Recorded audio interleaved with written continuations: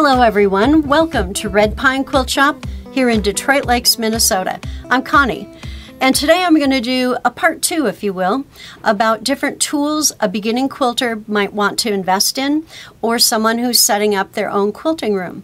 It was probably a couple months ago that I talked with you about the basic tools that a quilter would need as they set up their own quilting supplies. Well, this is part 2. Most of the tools are going to be about making accurate, consistent blocks. First thing I'm going to talk about is the seam roller. This has been a lifesaver for me. So in the seam roller, I've sewn two sets of squares together. I don't need to get up to go to the iron or anything. I can do it right at the sewing machine. I've set it down, and I'm just going to roll it. The handy thing here is I don't have to get up. I don't need to have the ironing board near me. But you see, they really do press it out, but it's not distorting it.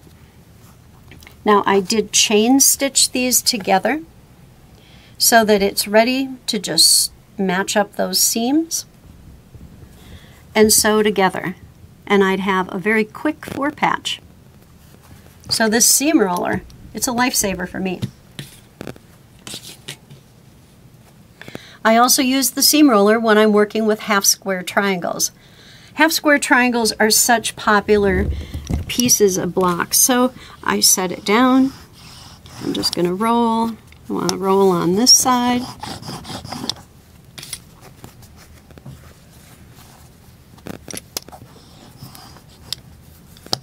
And you notice I'm making a real effort not to stretch. I have had some issues where I distorted by ironing, not pressing. Don't want to do that. So this seam roller is really a great tool. My next tool that I'd like to recommend to you is the block lock ruler. And this is for the half square triangle. They come in many different sizes. You can buy them as sets, or you can purchase them individually. One thing I really like about the block locks, there's a very supportive online service with tutorials and also charts telling you how big you need to cut these and how much fabric you're going to need. But take a look at how precise.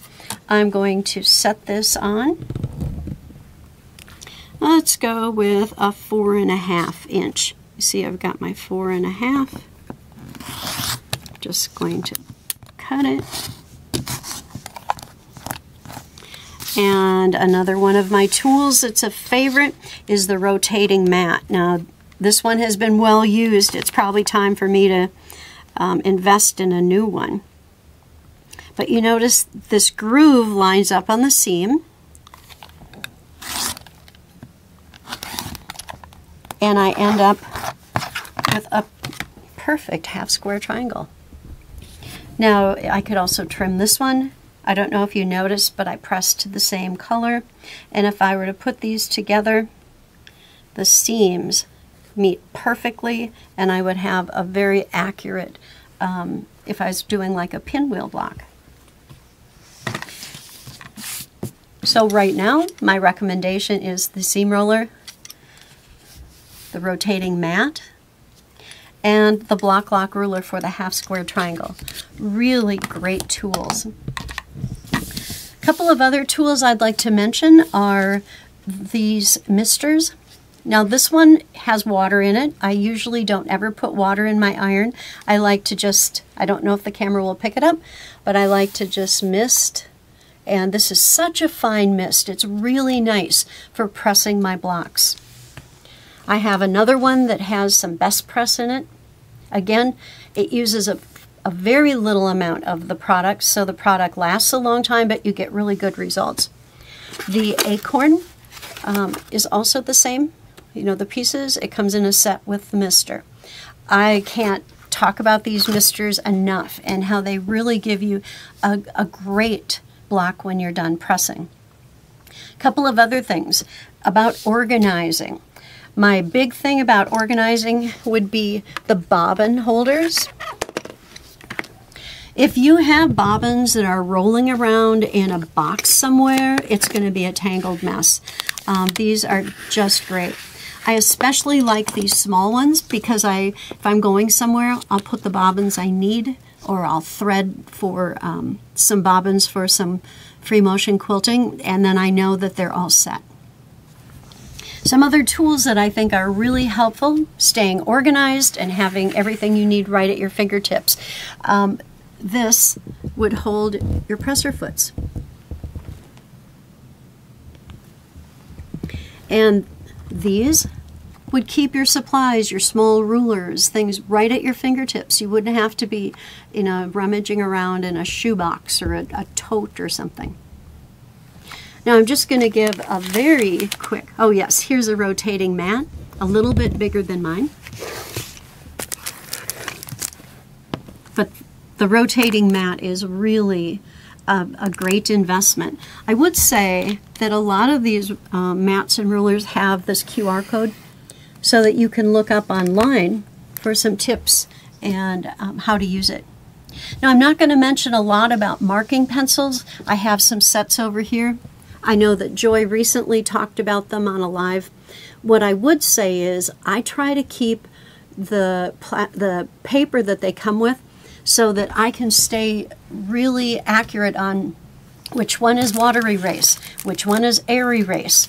There are some that are kind of reactivated by cold, which is a problem here in Minnesota in the winter. So just be sure that the marker that you're using is doing what you expect. You don't have any unpleasant surprises.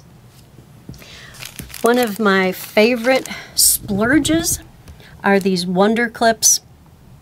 I just can't say enough about them.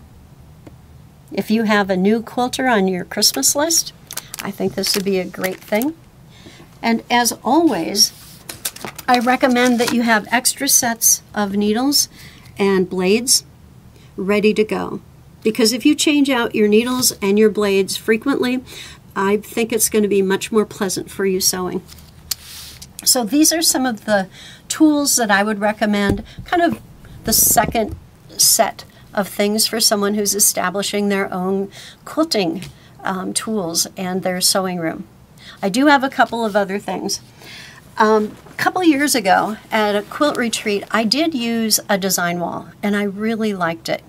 I don't have much space for a design wall in my sewing room, but last week I was working on a round robin block, and I thought, I'm going to go get this old oilcloth tablecloth.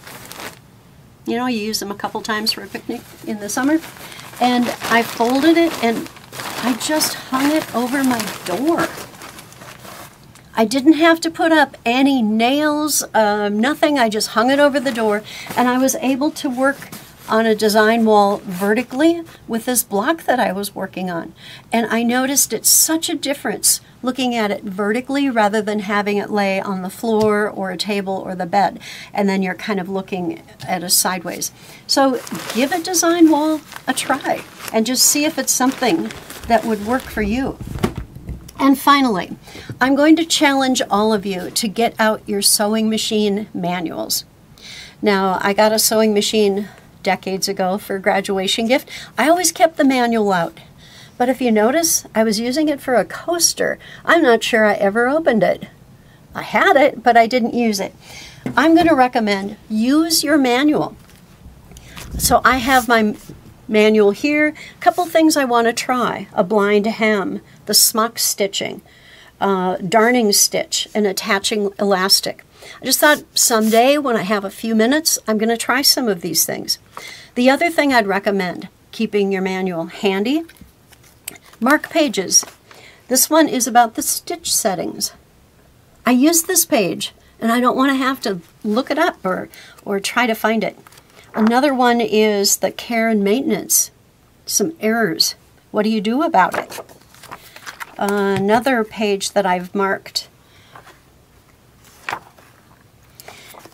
about the thread and the bobbins.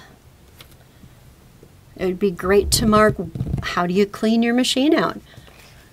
So let me challenge you, new sewers and old, get out your manual, Find some new things you've never tried on it.